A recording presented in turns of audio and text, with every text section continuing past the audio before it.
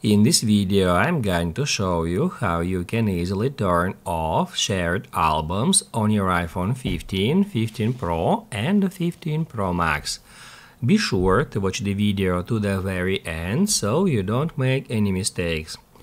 Let's get started, and first off, let me show you how we can find the shared album. To do that, open up Photos app. Then head over to albums, and if we scroll down a bit, it will show us shared albums here. We can tap at see all to see all the shared albums. However, if you would like to turn off that albums to hide its content from your camera roll, you can easily do so. To do that, head over to settings.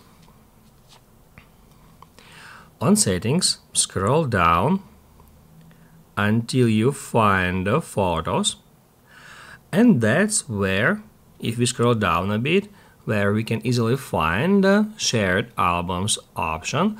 All we have to do in order to turn off that albums is just turn off that option. It says that turning off shared albums will delete all shared photos from your iPhone.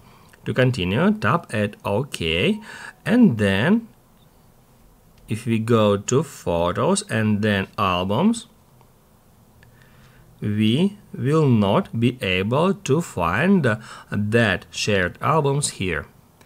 However, the albums are still exist, and we can in any time go back here to settings, turn on shared albums, and then let me refresh Photos app. And then if we go to Photos, that will show that shared albums again, and then the albums will be synced. So now, as you can see, the photos are being uploaded back to my iPhone because all of them are stored in the iCloud. If this video helped you out, don't forget to hit the like button.